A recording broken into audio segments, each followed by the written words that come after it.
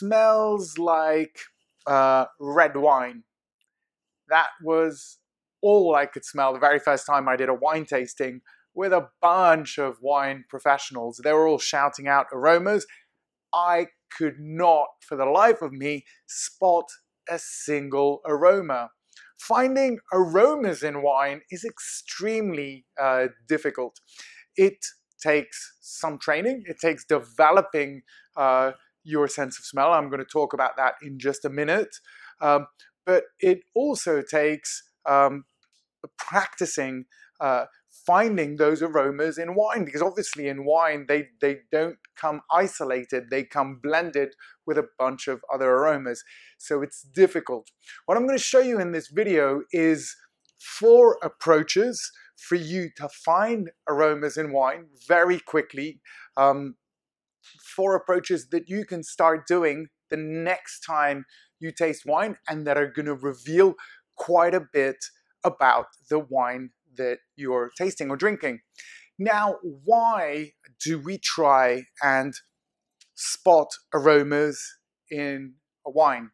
Basically, when you go out and you see a beautiful landscape, or you see a beautiful building, seeing as your eyesight is very developed, our memories of sight are pretty good. We are good at remembering what that's going to be like and being able to describe it, and if you're talented enough, probably repaint it once you're not in front of that landscape anymore and you've reached home and you want to recreate it. You're able to do so because your memory of sight is quite good. Now, remembering a wine is a lot more difficult. Most of it is going to be around our sense of smell. Our sense of smell isn't very developed. So how can you approach this? There are 4 different approaches that I'm going to teach you to really look into a wine. Maybe you're not going to be able to spot those single aromas. We're going to talk about that in a minute. But there are other things you can do. Firstly, you're going to look at the families of aromas. So maybe you can't spot strawberry or blackcurrant, but what you can do is smell, it's fruity, it's a bit floral, or it has a nose of, it's a bit gamey, or there are a few burnt notes. Can't really describe it, but kind of something burnt or that kind of thing.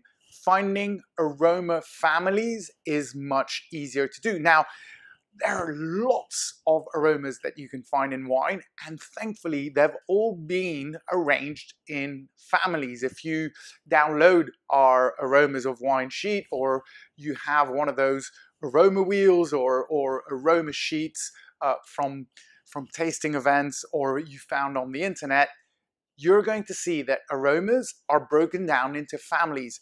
Find out what families you can find in the wine, and it's going to talk about it's going to reveal a few things about the wine. Firstly, if we are on fruity and floral, so flowers and fruit dominant, we're in front of a younger wine.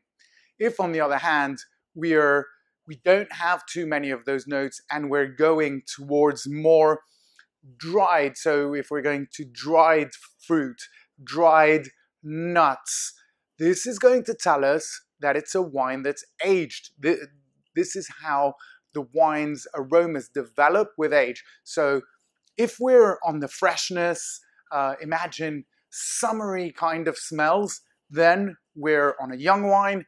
If we're later, the kind of Christmas pudding kind of smell, dried fruit, if we've got hazelnut, almond, honey, those are going to be notes that the wine is aged.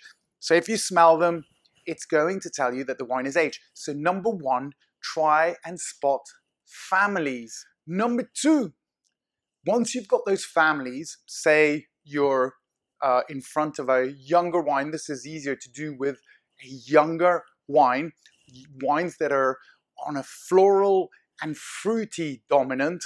So the main aromas are going to be fruit and flowers. What we're going to try and understand is, are we more on the freshness of the fruit, or are we more on a really ripe fruit?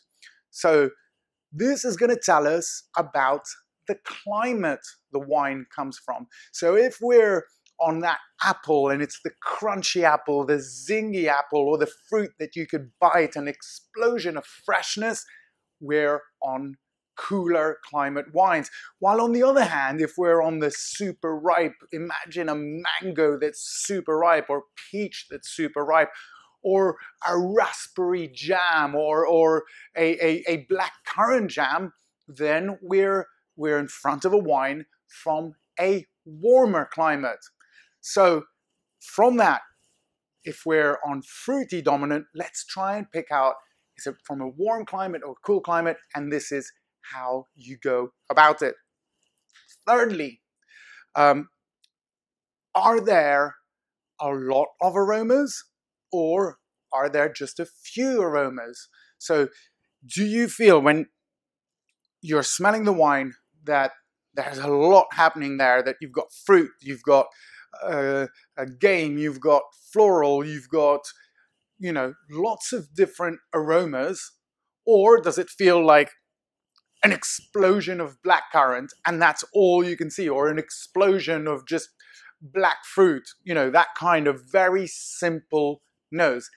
That is going to tell you about the complexity of the wine, and in turn it's going to tell you about the quality of the wine. The more complex the wine is, the better the wine is, because there's more happening.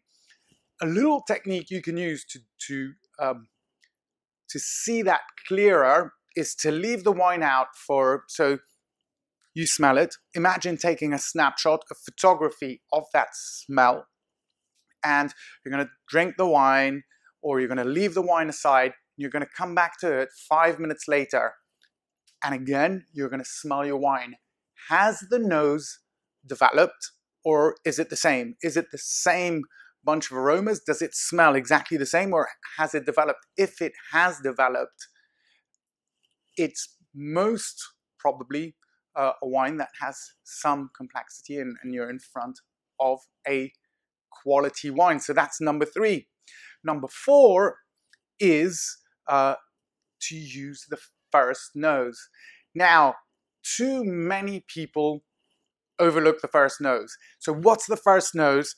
First nose is you're being served wine, it goes into your glass, and before, so you look at it, and before you start swirling your glass to open up the aromas, you smell the wine without swirling it. Remember, smell the wine. That's the first nose. Photographic memory of that smell. Then we swirl the wine. Okay, you can put it on a flat surface, you know, on a table and swirl it, which is easier. Or you can do it in your hand, holding the stem or holding the foot, and you smell the wine again. And what that is going to tell you is where in its lifespan the wine is. What do I mean by that? So a wine has a potential for so many years of life. It's going to, so looking at it from your side, it's going to come out, it's in a bottle, it's going to improve, and then it's going to be at its peak. That's when it's drinking at its best, and then it's going to start declining, and then it's going to die. So that curve can be 1 year for wines that are unexciting, or even 6 months, it's going to go like that. Or for quality wines, that curve is going to be high and it's going to be long.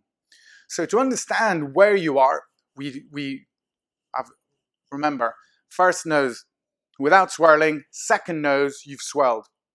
Now, if your second nose is more intense, so if it's more coming out of the glass than the first nose, you're on the upward direction of the curve. So the wine is improving. Second nose is more intense than the first nose. Now, second possibility is that nose number one and nose number two are equal. If this is the case, it means that your wine is at its peak.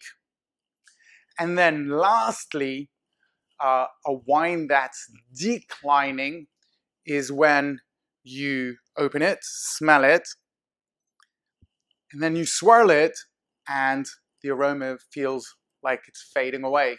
That is a wine that's on a downward direction of the curve. It's declining in quality, and you should drink it quickly. So there you are, 4 techniques that you can use even if you can't spot singular aromas. Now, I told you about how I'm going to tell you about a technique for you to improve your sense of smell, and that's simply to smell things again and again. So you can do that, as I always say, going into supermarket, fruit mongers, smelling things, florists, etc., or by getting a training kit. But I do insist, do that, because it's going to really boost your understanding of wine and what you get out of it, and it's going to help you very quickly find those particular aromas, spot the blackcurrants, spot the violet in a wine, and I do mean very quickly. We've got our own at Intervino. We've got a training kit that's our own, that's very much on the fun, enjoyment side of wine, but there are many out there. So I do recommend that you go out there and you develop your sense of smell, because it's going to bring out a lot for the aromas. But before you do that, you've already got 4 things that you can go and do when you're tasting wine, 4 approaches, 4 techniques that are going to reveal a lot about the wine already. I hope you enjoy those. Leave comments, questions in the comment section below. I look forward to seeing you in the next video, and until then, santé!